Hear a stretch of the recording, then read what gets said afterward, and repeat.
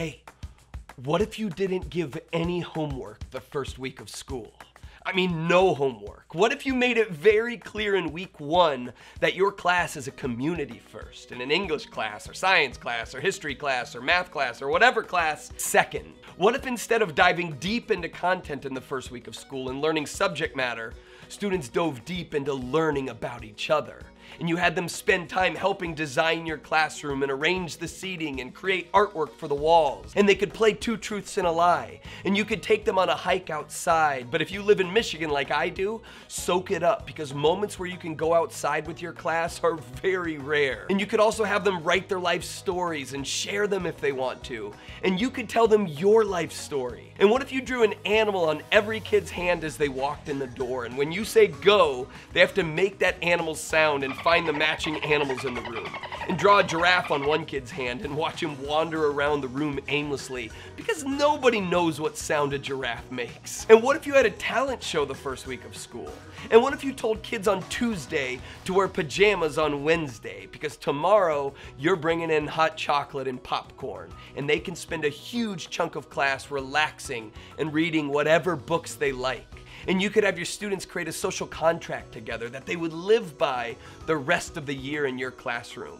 And you could hang that contract up on the wall. And what if in the first week after you go over classroom procedures, you had students dramatize and act them out, showing the right and wrong way of doing things? And you could also just show a bunch of your favorite YouTube videos that have nothing to do with school but are awesome. And you could have a contest to see who can find and show the best video from YouTube.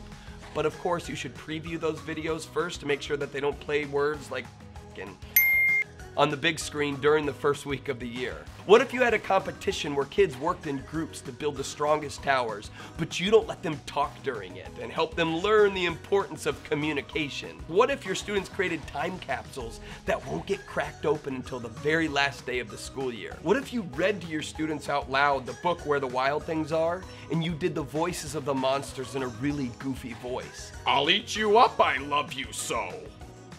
What if you brought back show and tell? Yeah, you too, high school teachers. And you bring in something from your house that'll really like freak them out. Yeah, I caught this. What if you did a service project where your students form pen pals with elderly people in your community, and in the first week they write their first letters? And you could play Taylor Swift on blast every day that they walk in, because everybody likes Taylor Swift. 'Cause baby, now we got bad vibes. Oh, you know you do. What if you showed your students a picture of your family or your dog, or you got kids writing already, except not necessarily about academic stuff yet, instead writing that'll get them laughing and opening up? What if you spent the first week of this school year getting to know your students and helping them get to know you and each other, so that the following week they'll feel safe and excited to learn English or science or history or math or whatever? And hey, if you like some of these ideas I just shared, I wrote them all out and I made it really easy for you to understand in a document I call The Best First Week of School Ever. You can get that resource by clicking the link that is attached to this video. I think your students will love it.